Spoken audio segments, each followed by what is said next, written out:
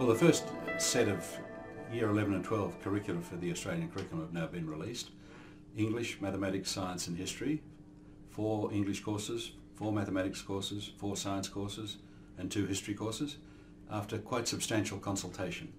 We put out a first draft for the first set, and on the basis of comments back, revised them, put them back out for another consultation, and have now produced these final versions. And they're now about to be taken to the next stage.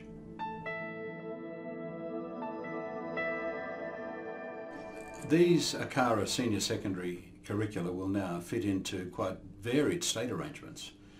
In each of the states there are authorities that run the assessment systems with external exams or other means that provide the reports to students on their performance and provide the certification arrangements. And these have to fit into that. They can't disrupt that. You can't expect states to run parallel arrangements. So they'll actually provide a common and agreed basis now for states working out what to do with them. And ACARA is going to work bilaterally with each of the states to determine the ways in which these new curricula will be integrated into courses in the states. And we're committed to reporting back to ministers at the end of 2013 on the progress towards that integration. And timelines for adoption of courses in the states. Because at the senior secondary level, there are quite strong rules about how much notice has to be given to students coming through years 9, years 10, about what they will face in 11 and 12. So the first step on an important but long process.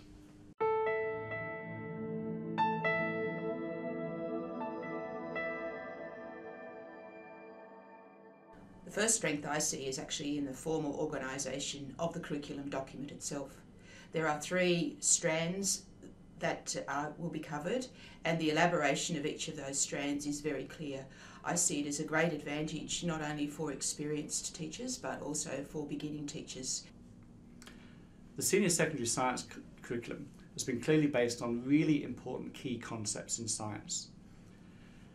What that does, it actually gives the curriculum a real structure, which is consistent across the subjects. I think having a national senior secondary science curriculum from the point of view of an organisation like CSIRO, which is where I work, is that we can actually get students thinking about the big national issues for Australia and how science can help us to solve them and better understand them.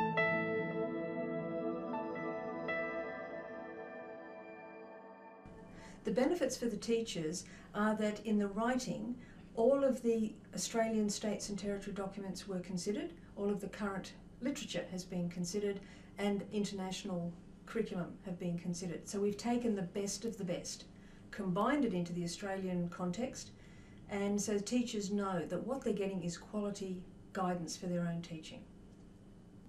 I think one of the main benefits for teachers of having this national curriculum is that they're teaching what their colleagues around Australia are teaching in science, but it's enabling them to embed it in their local context. So for students, they're going to be engaged no matter whether they're learning this in a state, a territory, whether they're beside the coast, whether they're in inland Australia, whether they're in the middle of a city. The contexts are going to be determined by the teachers, and that's going to let the students learn the science that is really important to Australia, but in a way that's relevant to them.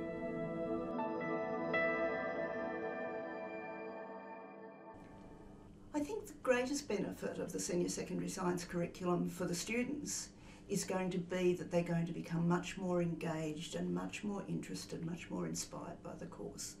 They can look at the science in the context of their local area, in the context of current issues, and in the context of solving specific problems that they're going to undoubtedly be faced with as they move through their life. The benefits to students are that I think it gives them the opportunity to have some really fantastic conversations across the country as well. So when they're all engaged in sort of core areas of science together, and that is common across all the states, there's an opportunity for them to engage in projects together. They can also look at what's the same and what's different. So kids in WA would probably have a very different view about minerals than kids in Tasmania, for example. Similarly, country kids would have different views about water than kids in the city. but they're both looking at those sorts of things within their science curriculum, and so it gives them fantastic opportunities for conversations and collaboration.